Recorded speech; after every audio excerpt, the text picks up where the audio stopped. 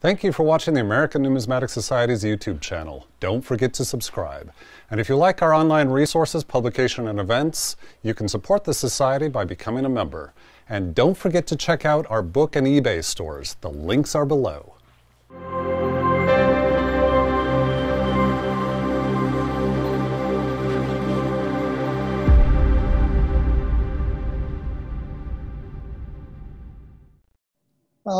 Maybe you can see my screen that says Die Studies? Yes, we can. Good. Well, I got a picture of a couple of ancient Romans striking coins.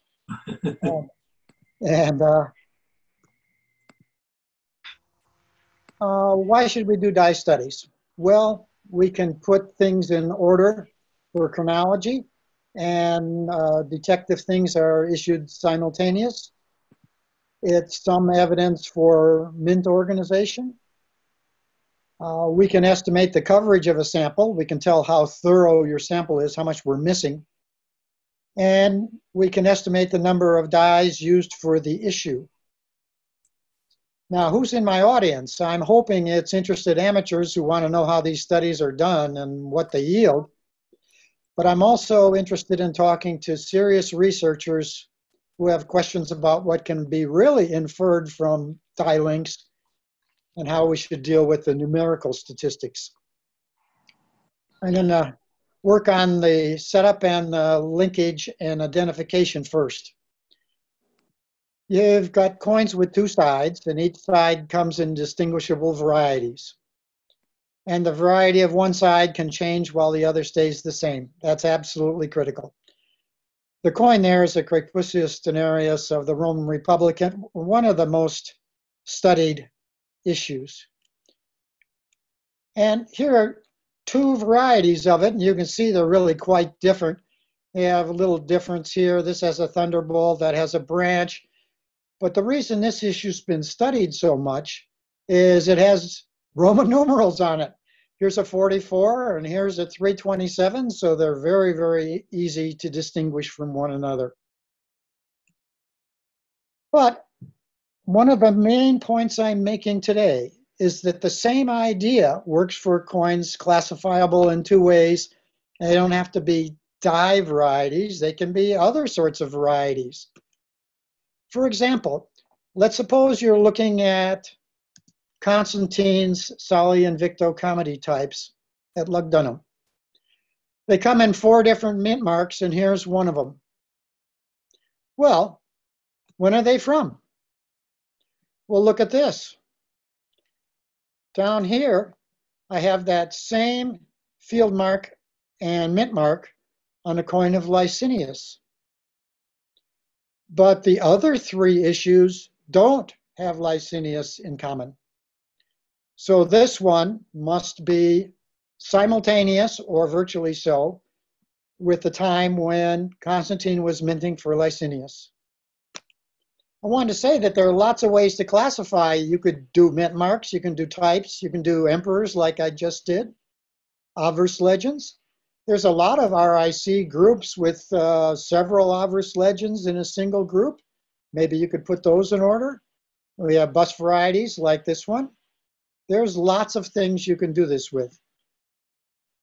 But I'm going to talk about the simplest case for an actual die study. And I'm going to label obverse dies with capital letters and reverse dies with lowercase letters, and talk about a case that I'm not claiming is true, but just the simplest possible case, where dies are used one at a time until exhaustion, they break, then you replace it with a new one. Use the same way. And we can have a die pair, like maybe obverse die capital A is used with reverse die lowercase a. Then reverse die A breaks. We bring in reverse die B. It's still used with obverse die A. It breaks. We use reverse die C with obverse die A. And then maybe reverse die C stays okay while A breaks, and we replace anvil die A with B, and we go like this. And we have pairs, die pairs, and we have die chains, and we have die links. For instance, capital A is linked with capital B. I'm not claiming dies are used this way. I'm claiming if they are used this way, maybe we get a chart like that. But don't let the choice of letters fool you. Look, when I started, I didn't know which die was going to be first. I was just saying, I have a coin with this pair, and I have a coin with this pair, but I didn't know that was going to be first. When you start to study, you're just finding coins from the same dies. You're identifying dies. This labeling will be a relabeling when you're done. And the labeling alone doesn't assure the left to right order. Maybe D was first with G. You could reverse this whole first chain and it wouldn't change any of the links. And I don't know whether E and F were used before A, B, C, and D or not. Please don't be fooled by the choice of letters. We need something like die breaks or die weld where to help put this in order. And I'm going to go back to this pair, AC, and this pair, CB. Maybe C was fresh when it was first used with A, and we have a coin which really shows C in good shape. And maybe C gets a die break somewhere along the way, and then is used with B, which suggests that B follows A. And then that would put this whole chain in order. Now, here's that exact same stuff, except I took out one link, the DF link, and I'm putting it in a completely different order. So sometimes we can do things with chronology, but you have to be really careful because the order is not determined by this chart. This chart says, yeah, A was used with little a, but I don't know whether it was used before B or not. Here's another way to arrange die identities. And this one, let's suppose you have obverse A used with reverse A, and obverse A used with reverse B, and obverse A used with reverse C, and then reverse C used with obverse B. And if the chart is simple enough, you can write it out like this. And here's a beautiful example created by Lars Ramskold, and I'm going to interpret it for you. All of these are the same die. This was used with this reverse, and the same obverse was used with a different reverse. Way different, not just a different die, but a whole different type. And then here's a third type used with that same obverse die. And this is the same as that, is the same as that. So we've got 5 coins here used with 3 different reverse dies. And then we see that reverse die was also used with this obverse. And that obverse was also used with this reverse. And you get a beautiful chart as long as it's simple enough, where you can actually look and see if you like the dies. You could maybe even click on these things and make them bigger and check out the links to see whether you thought the links were identified correctly. Now, I'm going to have us all do a little die study here for a second. Here's a top coin from a Santa and a bottom coin. Let's see if I can... I want you to all think about whether you think they're from the same dies or not. So I'm going to be quiet for a second. You can think about whether they're from the same dies.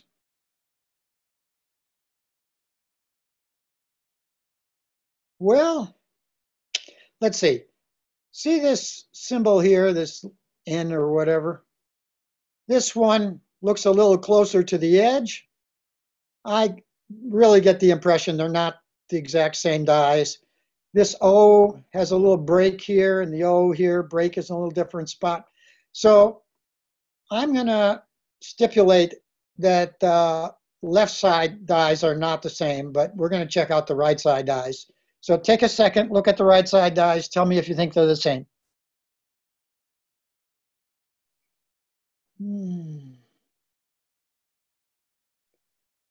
Well, they're pretty similar.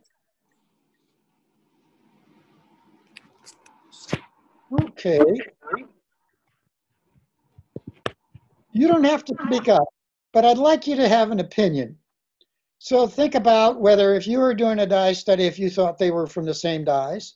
And I'm going to move on a little bit and look at this spot. So I've got it greatly magnified compared to just looking at the coin or looking at a life-size photo of the coin. And I'm wondering, right here, looks a little different, very, very similar. I'm not sure if I can see the second horse back here. Is this the second horse or just a sliding strike? I don't know. The arms are very similar position. The wreath is a little slurred here.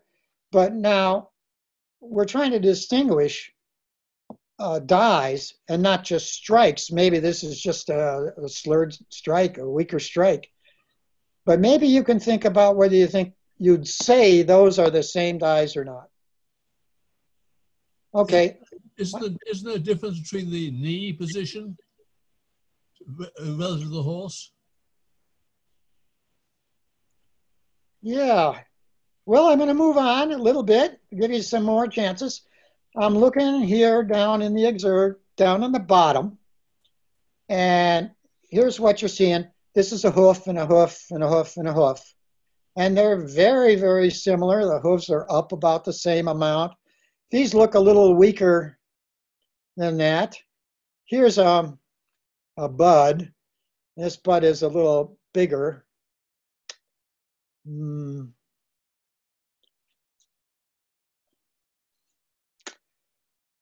I've got two observations I want to make. One is, these things are pretty close. And if a die wears as it goes on, maybe that's just the difference between die wear. My other observation is, on my screen, these things are really large. And if you were doing these from life-size photos from a coin catalog from 40 years ago, you wouldn't have nearly this detail to check it out. And I think there's a good thought. Some of you would think it was the same die, and some of you wouldn't. Now I'm going to move on a little bit. Look at this area right down here. Now I magnified these two coins, and well, yes, this one has this, but maybe that's just die wear or something. I don't know. But look at this. If I go to the front of the pod here and drop down, I have 1, 2, 3, 4, 5, 6 beads. Here, if I go to the front and pop down, I have 1, 2, 3, 4, 5, 6, 7 beads up to the horizontal line. Is that enough to make them different dies? Well, okay. I'm moving on. Here's the top of the coins. Here's the head of victory. Here's the head of the chariot driver. And now look at the beads here. Look at the beads here. This coin, by the way, is an ANS coin that they got in 1915 from Newell. I'm absolutely convinced it's genuine. Look at this coin down here.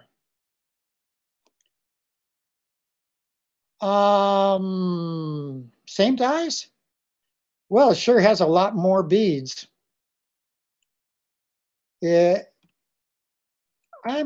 going to zoom back here. Here's what most people would look at. And I think these two look a lot like the same dies. I mean, there are lots of things, hand position, all this pretty much the same. I could imagine somebody with life-size pictures from 20, 30 years ago saying they were the same dies and moving on. But you and I now can get high-resolution pictures, and we can look at things like beading and decide if they are or they aren't. And I don't know. I'm not going to make my decision. You can make a decision. But I am going to say things can go wrong in a dye study. It is hard to identify dyes. Not just hard, but some published work has some identities wrong. I'll point out an article later where Oliver Hoover is reviewing a book, and he finds 10 published pictures in the book that he disagrees on the dyes. And I think we need to consult a minting reenactor to see how different strikes can look. And I'm going to say at the end, here's an article we need. We need somebody like Thomas Faucher or Francois de Calate, who struck a lot of coins from a modern dye to publish how different they can look with pictures showing us, well, I can tell when two dyes are different if they're way different, but if they're very similar, how similar can two strikes from the same dyes look? I don't really know. Another point I want to make is lots of times the linkage is much more complicated than that simple example I showed you. And I showed you that inferences could go in the other direction if the data isn't right. And I claim the data is often not right. That's just par for the course. This stuff is hard. And we'll do numerical inferences in a bit that depend upon statistical models that don't fit numismatic data. But we can hope that doesn't matter too much. So I want to look at dye studies and the non-simplest model. Let's suppose you have a dye chart and it turns out to look like this. Pretty much like last time, except for this link here. And it turns out that A is connected to B, to D, to C, to B, back to A, and there's no way you can arrange that left to right. There's no way you can organize this so that they were done in a linear order. Now, if this is the chart, what is the order? Well, possibly this is mostly the order, and capital A was used with reverse dye little b, and they felt that little b was pretty worn and they would retire it. So they retired it. And they finished up and they had a little metal left over when C was still good, but D broke. So they said, well, B wasn't all that bad, we'll use it again. So they used C with B. That's a possibility. There are lots of other possibilities for arrangement. The B might be switched with the D. Well, the thoughts used to be, okay, you got an anvil here, and you're going to make an anvil die, and that'll be mounted in the anvil. And then the reverse die, which obviously has to be removed so you can get the coin out, is loose. Or maybe you could just put that in the die box, and when you take your lunch break, you set it aside, and when you come back after lunch, you use a different die by accident. Or maybe there's two anvils. Look at this. Suppose you have a die chart like this, and you have another die chart like this, and then you notice this die is the same as that die. Well, that might be two anvils. And if you don't notice one die at one anvil is the same as another die at the other anvil, so you just have this chart and this chart, then there's no need to postulate two anvils. You could just say, that's one anvil, this was used first, this was used second. Or maybe this was used first and that was used second, because there's no overlap. There's nothing to tell you. It wasn't just two separate groups, chains, that didn't get linked. Your sample wasn't thorough enough to link them. However, if B1 is the same as C2, maybe there were two anvils going and they had a pile die and they moved from one to the other. Okay, or here's the exact same links with only D2 used again with C2 later. So that whole thing, which we were thinking might be two anvils, can be done more easily with one anvil and one reuse with the die box. Now, these two were actually the same. These two were actually the same. And here's a discouraging theorem. any die chart can be created with a single anvil and a die box, just reusing the reverse dies occasionally. Tell you, that's pretty discouraging. It's going to be a little hard to put things in chronological order using a die study unless it's remarkably simple, which it sometimes is. But here's a die study I participated in, published by Martin Beckman, who did 99.9% of the work. And here's a die chart associated with Faustina. And these little numbers here are how many confirming examples he had of these gold coins of Faustina. Look at this chart. This reverse is connected to this obverse, this obverse, this obverse, and that obverse. And these obverses are connected to this reverse and that reverse, and this reverse is connected to these obverses. And the chart is immensely complicated. I think we can probably assert that these two were used simultaneously. But putting these all in order is going to be really difficult because this whole line could be moved up a bunch. There's no linear order to this. You're going to get an awful lot of die studies where the chart is very complicated. So I'm going to move on to numerical inferences. And I want to talk about coverage, which is a very nice concept and very useful. I'm going to make a hypothetical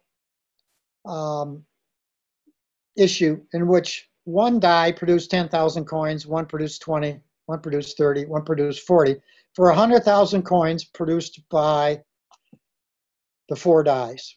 And let's suppose we take a sample and we see this die, and this die. I'm going to call that coverage 90% because we saw coins responsible. We saw dies of coins responsible for 90,000 out of 100,000 coins. That's 90% coverage. Here's sample 2. We see this die, and this die, but we're missing this die. We're missing 30,000 coins. Gives us 70% coverage. And here's another hypothetical sample. We see this die, and this die, but we're missing this die that was responsible for 40,000 coins. That's 60% coverage. We can't know the coverage. It's a feature of the sample, but we can estimate it, and it's really nice. The estimator really works well. The estimator is robust. That's a technical term from statistics, which means works pretty well even if the hypotheses don't hold. There are confidence intervals for it, so we can get a feeling for approximately how accurate we think it is. And it also works for any categorization, not just dies. Remember early on in my talk, I talked about how you could categorize things and they didn't have to be die identities. They could be legend identities or type identities. We get exactly the same thing for any other categorization. We can think of an R5 coin in RIC6 as being unique in the sense only one was seen. And we can do that same sort of thing for dies. Only one of that example was seen. And there's a good method for estimating the coverage. We need the number of coins in the sample, N for number, D for the number of dies, 1 for the number of dies seen exactly once. And the coverage estimate is this.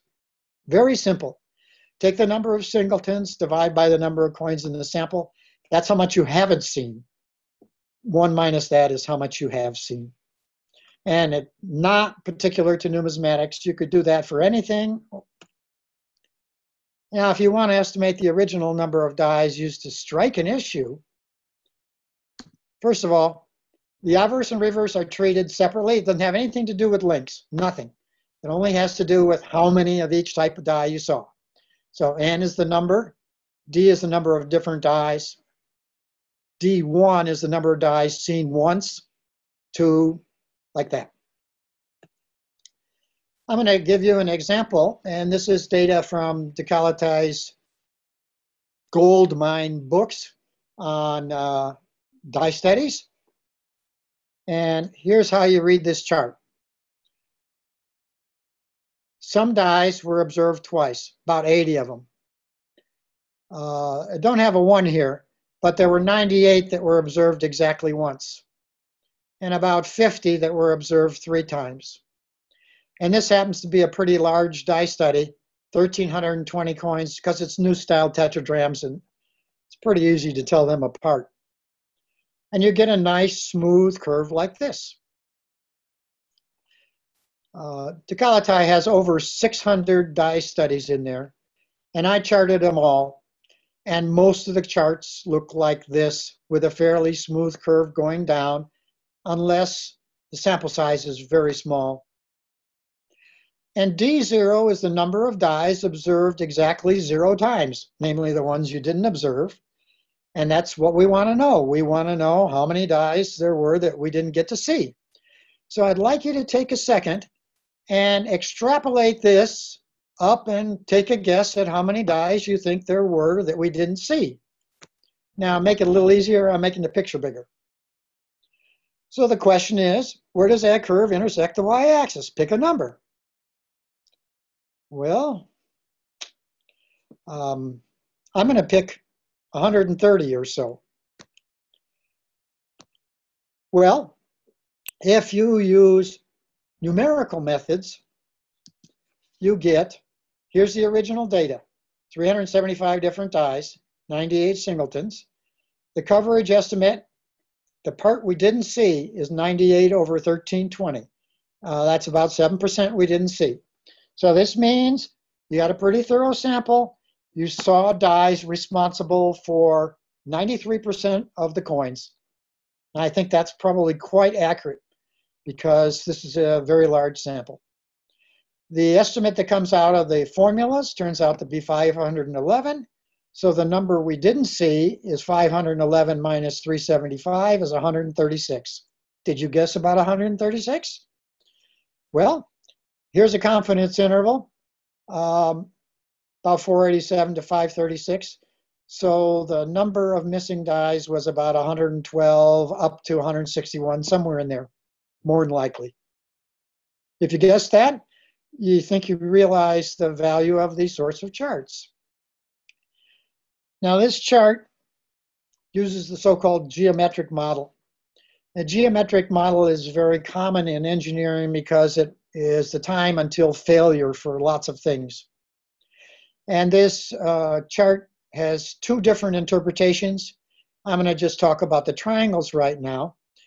Maybe you did a die study. If you had a geometric model, you'd expect mostly missing, and then singletons and doubletons and tripletons and quadrupletons like that. But it also can be interpreted at the same time as showing die lifetimes. Make this 5,000 instead of 5 and 10,000. And you'll have some dies that break right away, and some dies will produce 1,000 coins, and some will produce 2,000, like this. I actually got data from the US Mint, and this is surprising, but in absolutely modern dies made by the US Mint, they sometimes break right away, sometimes on the very first strike. You'd think that technology would make dies that were great and would all last 10,000 coins or 15,000 coins. Nope. They break early, and some of them last a heck of a long time. Even now, up to 1,000,000 coins.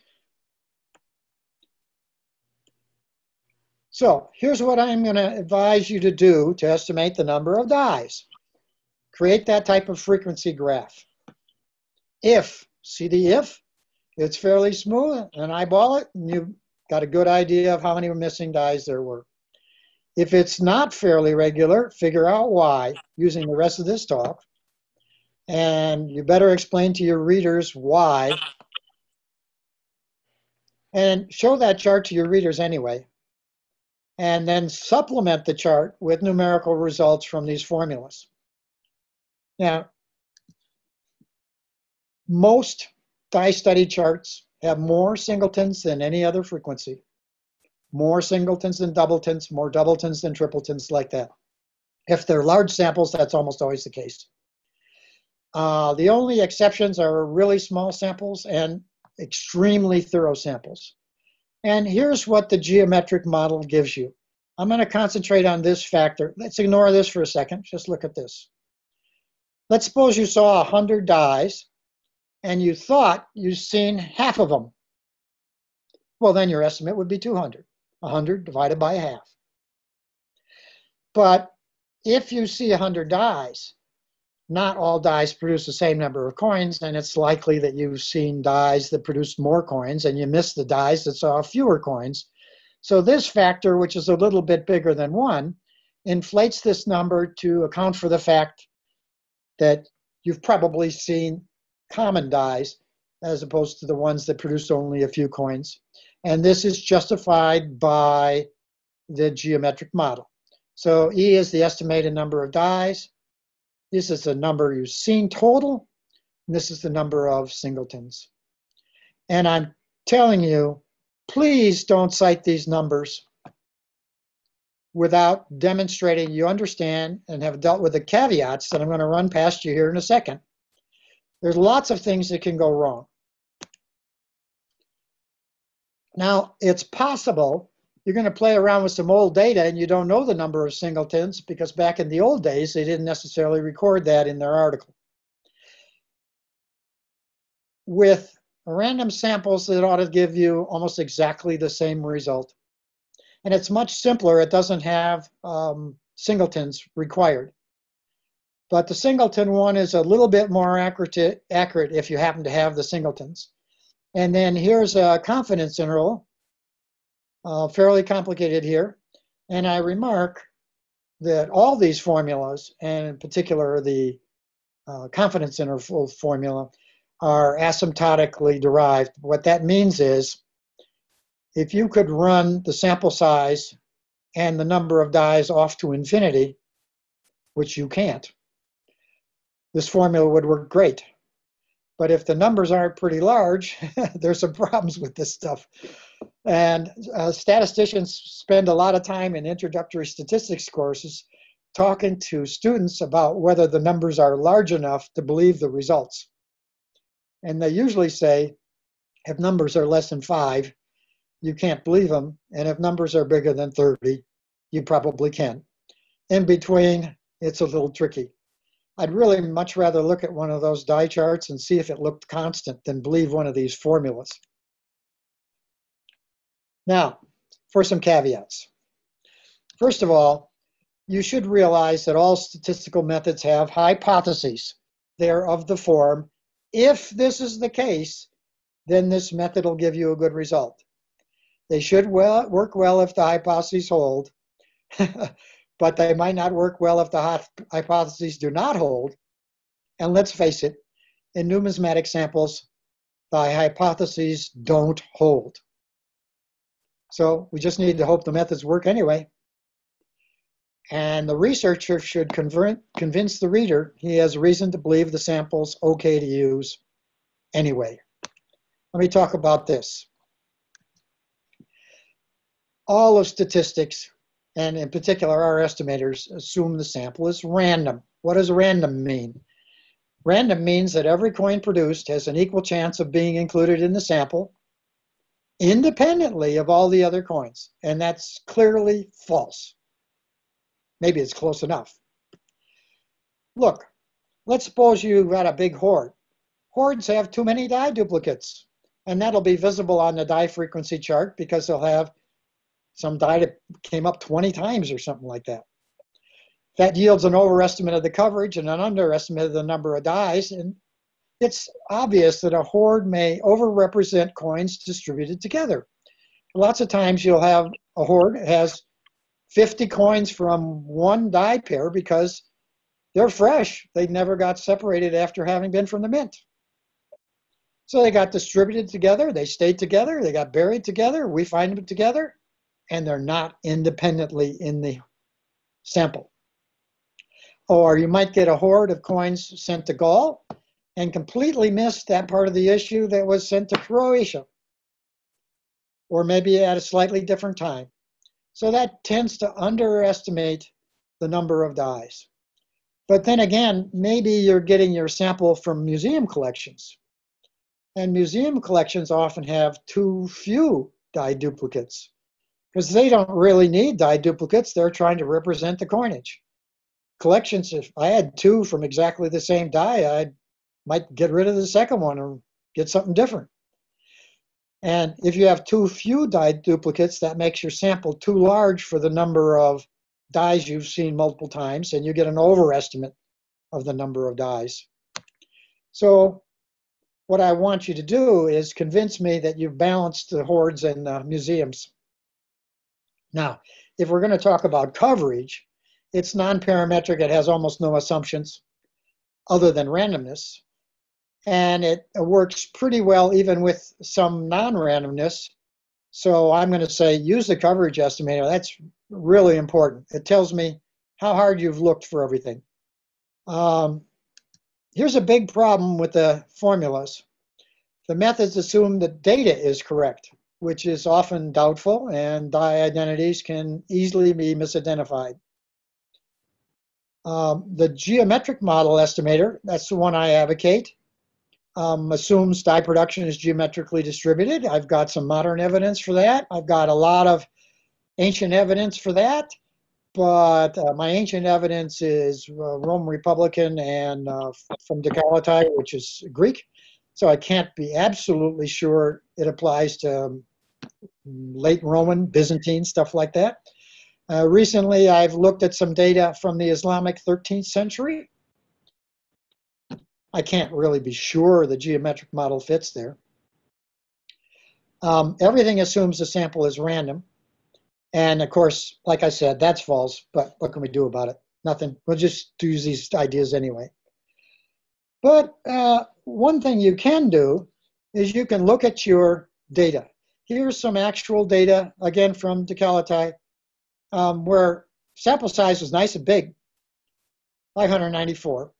163 different dies, 110 singletons, 13 doubletons, 10 tripletons, and look at this. Here's my chart. Wow. I saw 13 dies, not me, somebody saw 13 dies twice, 10 dies 3 times, like that. And this part of the chart looks pretty normal. And what's going on up here? How did they get so many singletons? And by the way, I'm going back one. There were also dies with 20, 98, 28, and 97 coins. And this die study relied heavily on a single hoard, not completely, but heavily. And I'll bet you anything, those 97 coins all came from a single hoard, and they weren't independent.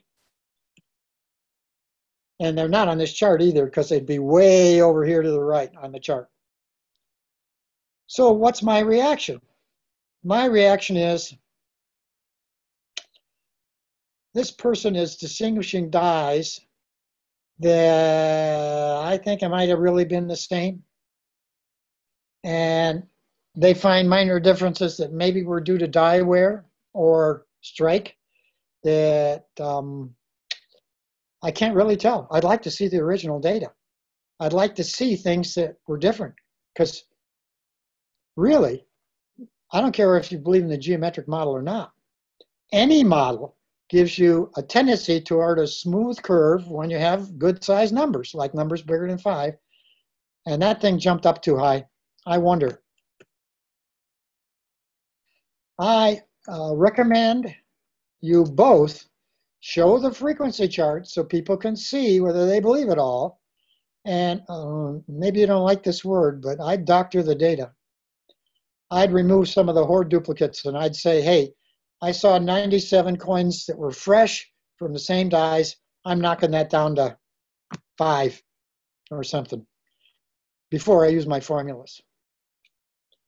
So here's some conclusions. This is important. This chronological theory where I made some die charts and said you could put things in order doesn't require die varieties. It would work fine for other varieties, legend varieties, type varieties, connecting emperors. There's a lot of things that you would do just by thinking. I don't think you need anything clever to think of that. This is an important point. Chronology and mint organization are identifiable only in some easy cases. I'll go with simultaneous things. If I've got an obverse and a reverse on a single coin, I'm going to believe they were struck simultaneously. And if I can link them up, those things are going to be pretty close to simultaneous. But I showed you something about mint organization where I showed you a case of possibly two anvils or possibly one anvil with a reused die. The two anvils had to reuse dies too. So there was no reason to postulate two anvils.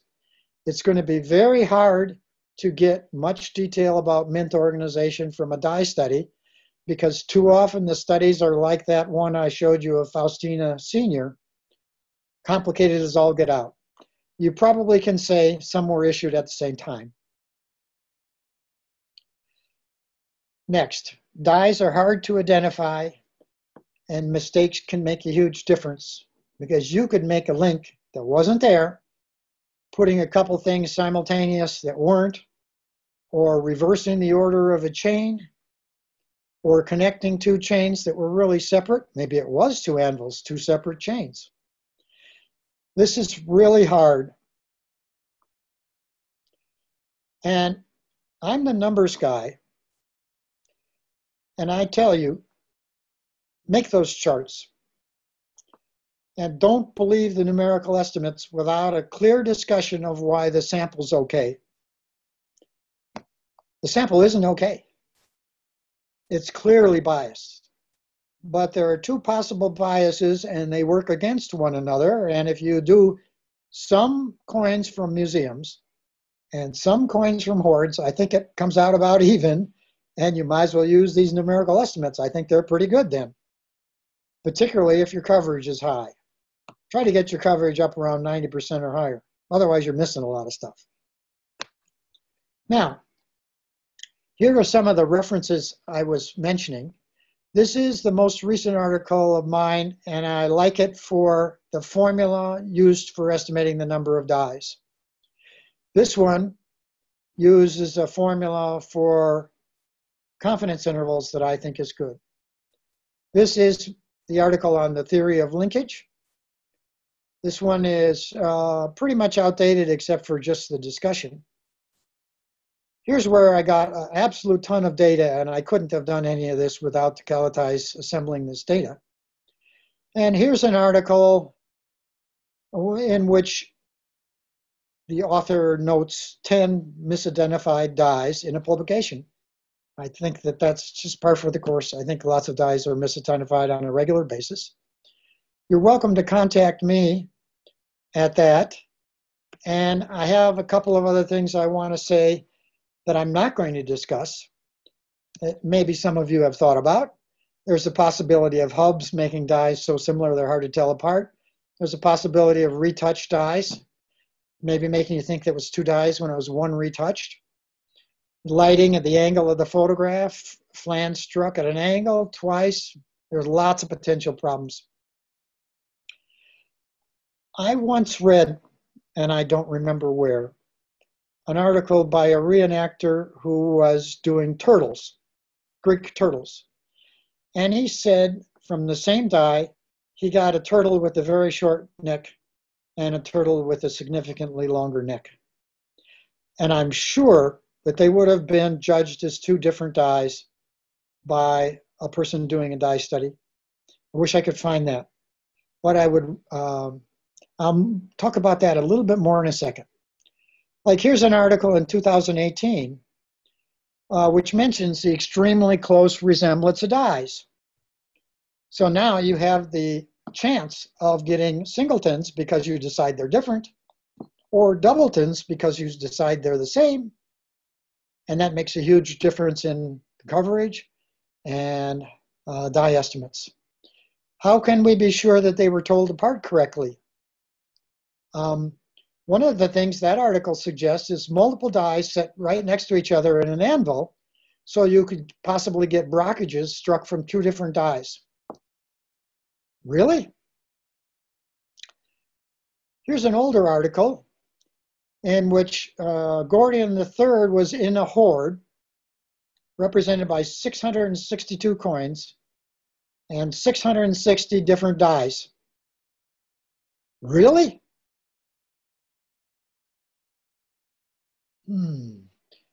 If a chain is dated in a long time interval, like maybe a Greek chain, could have been issued in a week, or it could have been issued over 40 years. The link charts don't tell you that alone. You're going to have to get other things. You might be interested in the number of coins struck per die, and I think probably there are people who could talk on that for an hour, but I'm not going to go into that. I'm just mentioning that that's another issue related to this. So I am going to suggest that all the images in any future die study be archived somewhere, maybe at the ANS. And I'm quite convinced that two researchers presented with the same sample might find different die identities. I was talking to some people who do die studies who told me they wouldn't trust any die study from before 1990 because it was necessarily done from life-size images, mostly from coin catalogs, and sometimes life-size images sent to them by museums. And you already saw earlier in my talk how close dies can be to one another. And with life-size images at 300 dpi, there are things you won't be able to tell apart, and you might decide are really different dies. So what I'd like to see is an archive with high-resolution images of everything, so we can go back and decide if we believe it. Researchers, if it was before computer manipulation of high-resolution images, I'm not sure you can really trust them. And I'd like to see an article, now I'm not going to write it, from a minting reenactor on strikes from the same die and how different they can be. Because I showed you that Masana tetradrachm, and you were seeing differences. Are those differences because they're from different dies? Or could two strikes from the same die be that different? Well, how do we know? I haven't seen any studies on how different strikes from the same die can be. Maybe we can get a minting reenactor, and some have already struck 5,000 or more coins, to take the coins that look as much different as possible and illustrate them for us nice and large. I don't want to see life-size images printed on paper. I can't tell them apart. And maybe with different lighting, etc. So I'll consider that done. And I'm going to shrink my window unless someone wants to see one of these slides again. Okay. Second, I'm going over to the chat. Why can't we do this comparison numerically? What do you mean? I don't understand what that question means. This is Francis.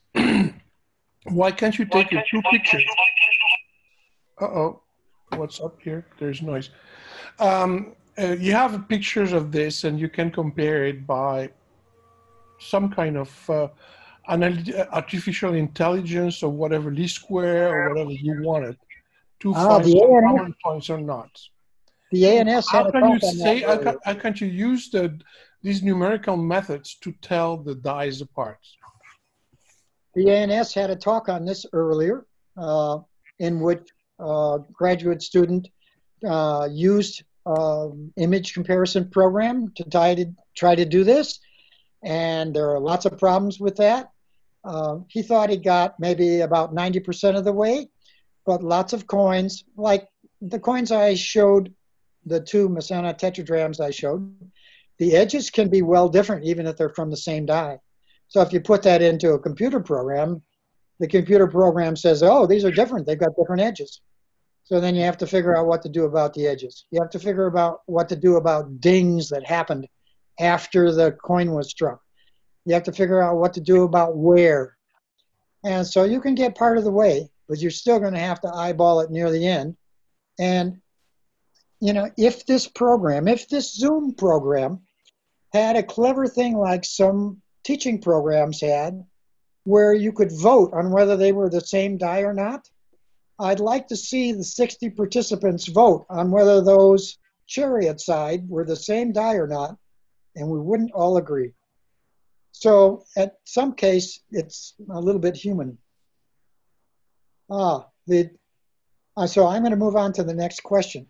The turtle die thing is, okay, I'm going to check that one out. Thank you. This was Warren. She in fact created exactly what you're saying. She made with her husband an enormous number, created these dies, and in fact, I think some are at the ANS. She died rather too young, but these two articles that you see that were published have exactly what you're describing. You know how different these things look, but I can't remember in which of these two it is. Terrific. Okay, well, I just think, I know, this sort of stuff, if you can't tell what was from the same die, how can you be sure on these things that are very close, when a lot of my people that I consult with say, these things are very close and I don't know if they're different dies or not. Sorry, Warren, you can tell terrorists from the airports and pictures from airport. How can we tell coins in the different dies than on the picture? Well, I think if there were as much interest in telling different dies as there were in telling terrorists, then maybe we could. Yeah. Someone asked the question, has the ANS released the digital die study software by Zach Taylor yet? Somebody else at the ANS is in better position to answer that than I am. Oh, I'm actually here, and we're working on it diligently. And Warren, you did mention that the software can be confused by edges, but we actually do account for that. We ignore the edges of coins. Yeah, and if you ignore edges of coins, then the last image I showed on the Matsana tetradrams were beating. And I think everybody would agree the beating was different. You're absolutely correct. So there's... So why? The rest of the coins looked very, very similar, but the beating was different. If you ignore the beating, maybe that's the key point. I don't know. No, you can't. That's the part.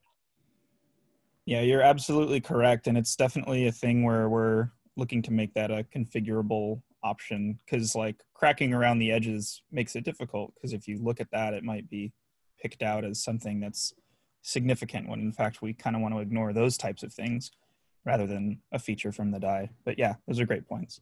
Yeah, well, I agree that we're going to have the software ignore stuff like the edges.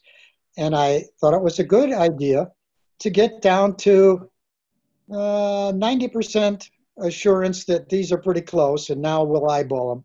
That seems reasonable to me, and it cuts down the work quite a bit. I have another question here. To what extent and in what ways do fakes impact die studies? I think that's a really good question, because I've seen die studies where quite a bit of the material was pulled off the internet, and it was fairly recent. And if you're going to pull your images off of eBay, there's no real assurance that they aren't possibly modern fakes. I think that could make quite a difference. And authenticity is a big deal. And I don't do die studies. I analyze numbers, make charts. I'm going to let other people decide whether those are the same dies and whether the coins are authentic or not. But I can bring up the issue and tell you, you got to be pretty careful with this. If you get a 1915 coin, it was in the Newell collection, you probably figure it's not a modern fake. Al B wants to make a comment by microphone. Yes, thank you. Can you hear me? I can hear you fine. Okay, thank you very much. First of all, a great talk. I really appreciate this. I wanted to comment about a little dye study I did some years ago and some information that I got out of it. I wasn't trying really to do a chronology of different dyes, but I was studying Bolivian coinage in a transitional year, 1859, 1860. They went to the Latin Monetary Union standard. There were a number of different obverse dyes, some very rare, some very common. And the common ones, I found all sorts of, different dyes. But one thing I discovered was that one of the very rare obverse dyes persisted over both years, 1859 and 1860, and every one of them was mated to a different reverse dye, which implied to me that that obverse dye, being quite rare, there were only like 6 or 7 known, a number of pieces, that dye may have represented some kind of special striking circumstance. And they used that dye over a period of a couple of years when they were in transition to the Latin Monetary Union standard in order to test the setup or test something in the manufacturing process, because that obverse dye appeared over 2 years, and even though there were only a few examples extant, they were always mated to a different reverse dye. So I thought that was an interesting conclusion that I temporarily reached, just based on the fact that one dye was always mated to a different reverse dye over apparently an extended period of time. Yes, that's quite interesting, and you wouldn't be the only person to have found obverse dyes mated to different reverse dyes or even different reverse types. That happens surprisingly often. So early in my talk, I talked about the simplest model. Often, the simplest model isn't correct, where dyes are used to exhaustion and replaced. And sometimes it's a little difficult to explain. How did this obverse dye get used with so many different reverse dyes? Or how did this reverse dye get used with so many different obverse dyes? For example, in late Roman coinage, it's entirely possible to have a reverse dye used with 3 different emperors who are all minting at the same time. For instance, Constantine, Crispus, and Constantine II. Because something was special enough that they wanted everybody to get together with that reverse dye. Now, if it's a huge issue with hundreds of reverse dyes, I doubt if they'd single them out so specially. But for special issues, gold, possibly, you don't have dyes used to exhaustion, and you can easily imagine why that is. Maybe you don't have enough gold to use all these dyes to exhaustion. Yeah, very good point. Or, as I said, a possibility may be it was some kind of test case, and they wanted to identify the coins during that test, and they used a particular obverse dye over a long period of time. They wanted to perform this test. They were in the process of revamping their coinage to a new standard. And it at least pointed, the dye study at least pointed to that possibility. Well, yeah, I believe that dye studies don't replace thinking. Yeah, you're going to have to think about what's going on. Amen. Amen. Again, thank you very much. Great talk. Appreciated it. You're welcome. Warren, I have a question. What do you think of the notion that perhaps those dyes from Masana were created by the same hub as a master for the die cutters to carve separate dyes?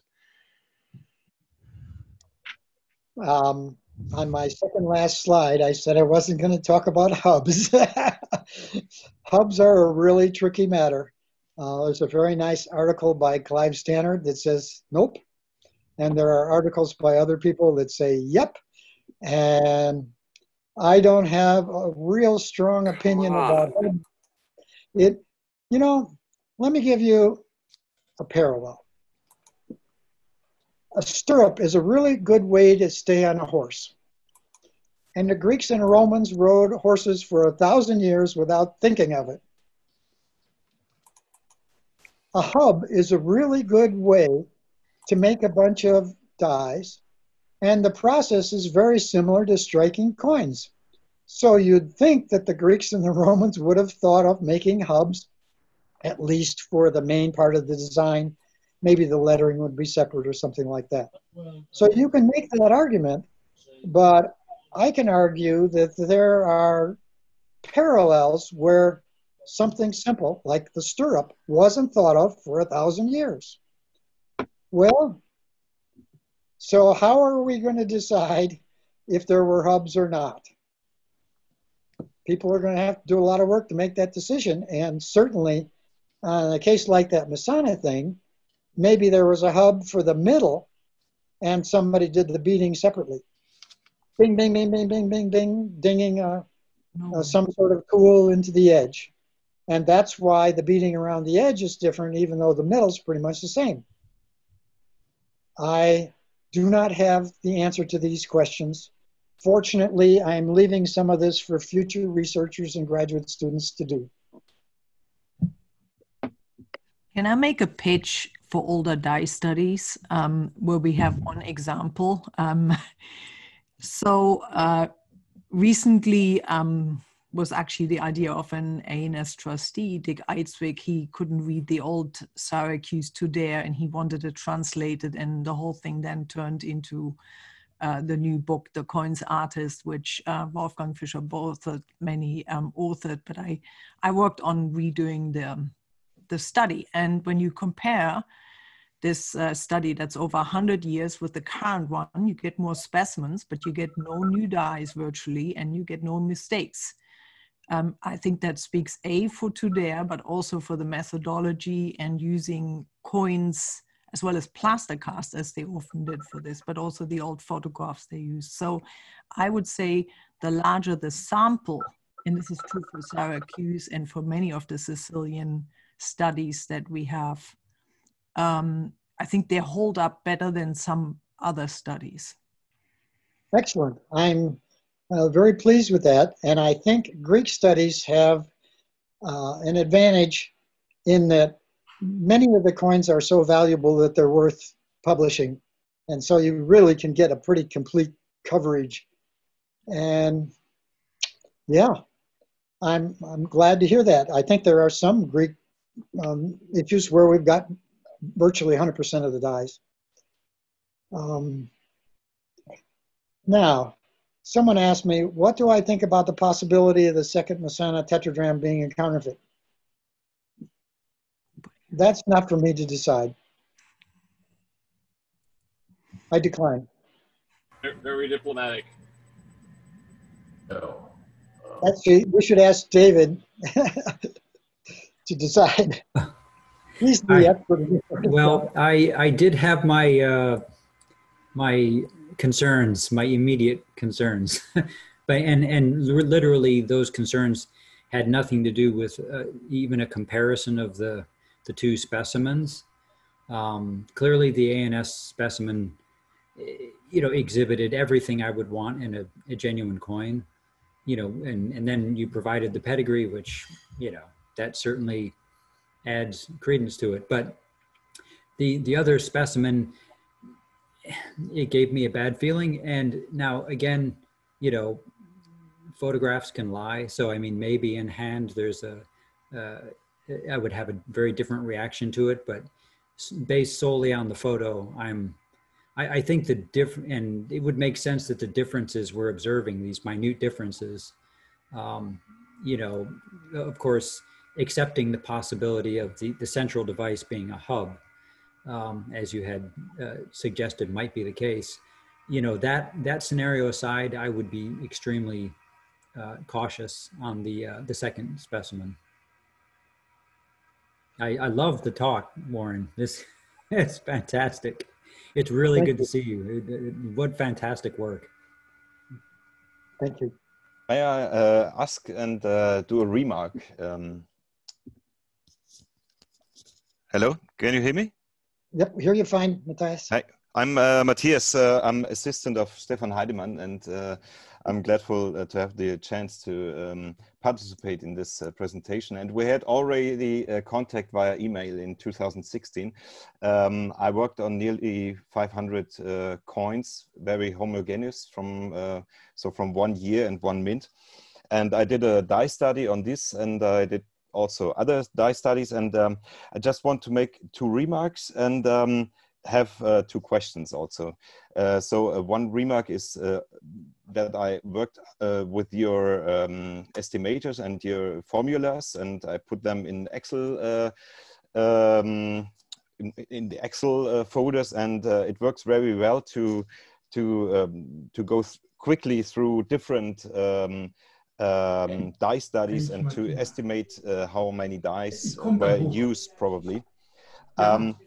I used also a software to make die links, which is called YAD, and I found it very helpful because you can move the coins, the different dice around and insert others, which is really very helpful to get the idea how the die chain may look or not. So you mentioned the problems. A question that I have is, in your texts, in your elder one, you worked with the parameter 2. In the new one, you changed it to parameter 1. Is that correct? That's correct. Yeah. And did I get it right from these texts that the parameter 2 fits better to collections which probably, where the sample stems probably from a collection or a museum, something like that, which is not that random like others? Can we say that, or is it? Why did you change this parameter? Okay.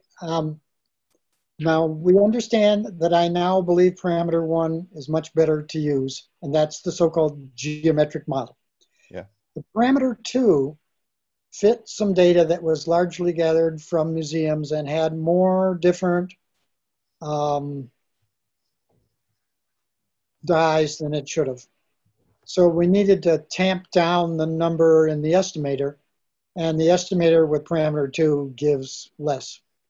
And Charles Carter had written an article which said that if you got your data from 3 museums, that would probably be random enough.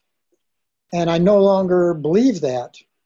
I believe you need a good mixture of museum stuff and hoard stuff, because the museums bias the result in one direction and the hoards bias the result in the other direction. And a lot of the hoard bias can be discovered by looking at one of those charts like I was talking about and seeing that there were way too many die duplicates of some die or other. And by modifying that, you can get about right. Well, then Tokalatai came out with his 2 books on consolidating die studies and all the data with the singletons, doubletons, tripletons, and it was ready to go. So it was much easier for me to see which parameter actually fit the data, because I had a lot more data. Prior to that, I had some data from the US Mint that we'd solicited and some ancient data, but not a lot. And when I used those 600 sets of data, I could see parameter 1, the classic failure time data for engineering theory, fit really well. And you should almost always, unless your sample is extremely thorough, get more singletons than doubletons, more doubletons than tripletons, and get that swoop downward like I was showing in that theoretical chart. And if your sample size is really pretty small, so you only got 2 singletons and maybe 3 doubletons, and the numbers are less than 5, well, then I expect some irregularity, even if the model's right. But you should mostly see something pretty smooth. And if you don't, figure out if you can figure out a way to explain it away. I think that's the point why a discussion of the sample you use is one of the most important parts when you present the results.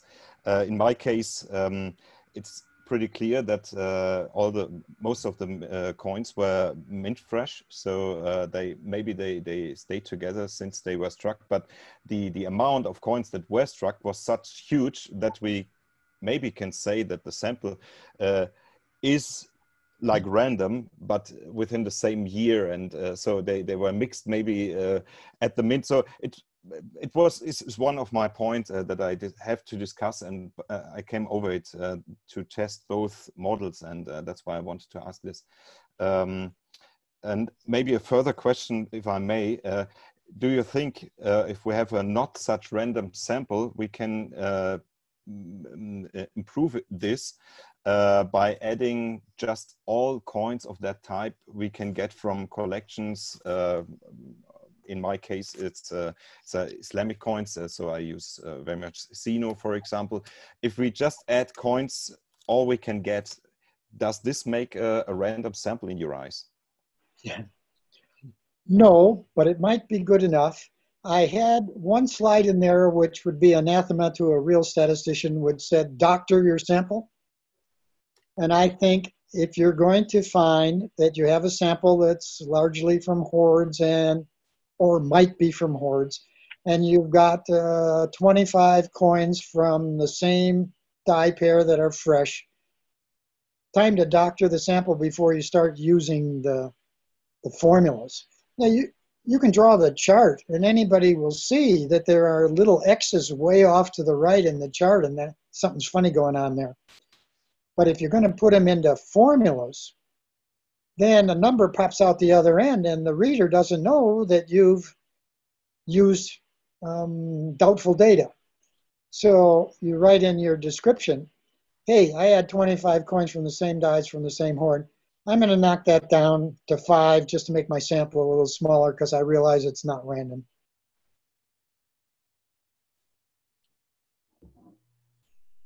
Yeah. Yeah. So that, I don't know if I'm on anymore, but if you can hear me, yeah. There's a 20 and a 27, which they're quite possible. They might be random. But I like the idea that you had more singletons and doubletons and tripletons. The quadrupleton, these numbers are fairly small. 6 isn't a huge number. That could happen. I think this is a very possible sort of chart. And I certainly wouldn't go with the negative binomial model in this case. I don't think there's any evidence to think we shouldn't use the geometric model. I'll bet you if you ran your sample again for a few more years and found a few more, you'd come up with another 5 dice. Maybe more. Thanks for showing us that. In the collection that I asked you to take a look at earlier this year, I was very much concerned about where those coins had come from.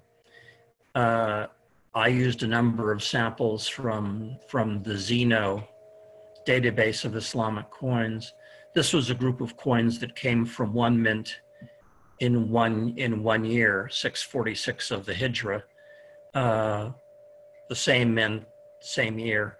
And I discovered upon looking up various things on Zeno that I had 1 or 2 cases where somebody had bought a coin, put it on Zeno, then sold the coin to someone else who put that coin on Zeno. So I had to be very careful of that. There was no horde that I knew of. There were a few in museums.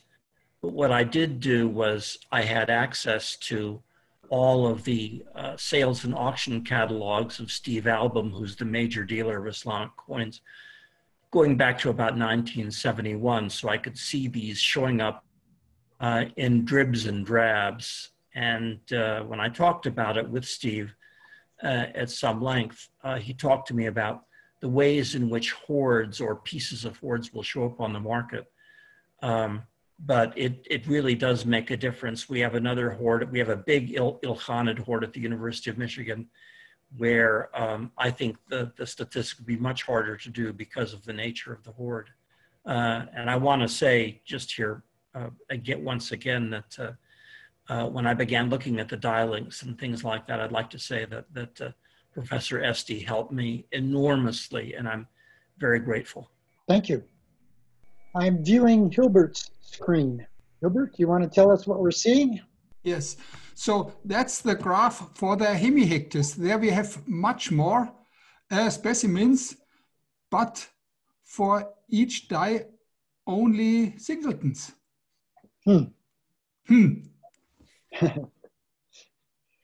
Well, my first reaction is those, let's see, what does that 67-1 mean?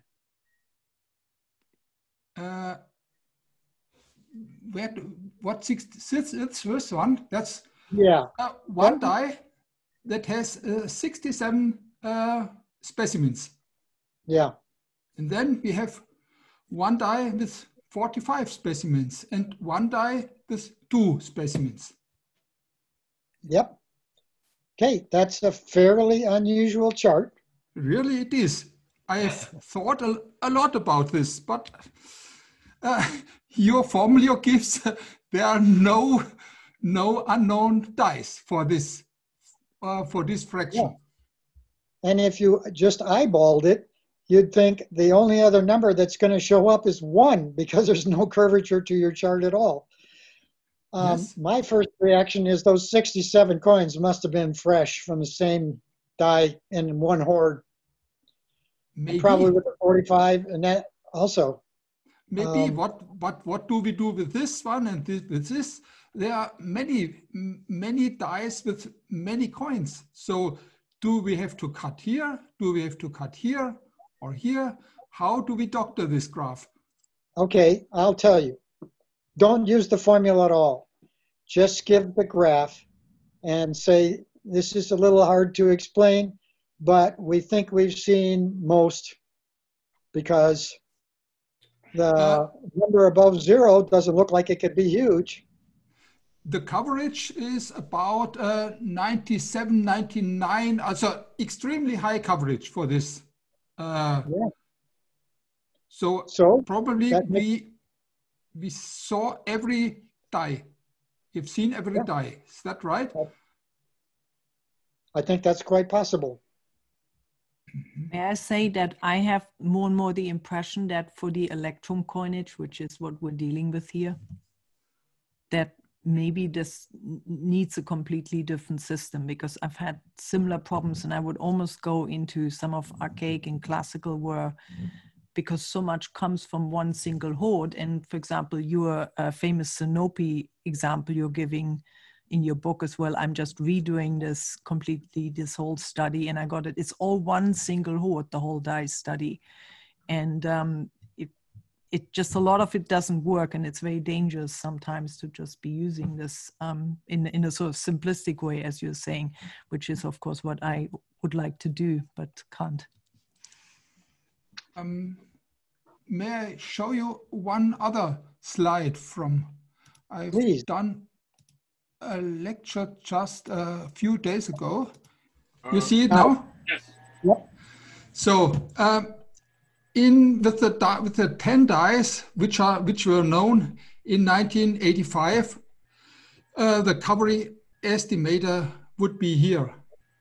And with the 29 dice which we knew in 2000, the coverage is nearly 9.9. And in 2020, we have only 2 more dice. So that's almost staying the same, very high. So, and here you have the 95% intervals. So in 1985, you could say that between 0 and almost 90% of the coins were struck with this 10 dice. And in 2000, that was pretty close. It was the 90% interval is about 0.9. And it doesn't change in the last 20 years. Now, let me make clear that the coverage is a feature of the sample and not of the original population. So what that confidence interval was saying is that in 1985, your 47% or whatever that group alone covered about 47% of the coins being issued, but it might have been much lower or much higher. It might be here or here. It's 95% certainty, yes. But here you can see, you can say it almost with 95% certainty, you can say that 90% of the cover of the coinage were struck with these dice. Is that correct? Yes. So my reaction is it's time to stop gathering more examples because you've seen what there is to see. And it's true, there might be another die out there, but it's not going to teach you anything you don't already know from the sample you have. Yes, here and here. There are no any more dies coming up. So you see, in the last 20 years, there are 2 dies have come up. So are pretty complete. Yes. You're done. Yes. Well, thank you, Mr. Esty. I hope everyone enjoyed. We had a lot of discussion this time. I think this this was a great talk. We will not be having another Money Talks this month, but we will be live streaming the annual meeting on October 24th. So all of our curators and staff are going to be giving presentations on what we've done this year. So I hope you guys can join us for that. And again, to those special guests who are invited who are not members, I hope you decide to join the ANS. We'd love to have you. Bye.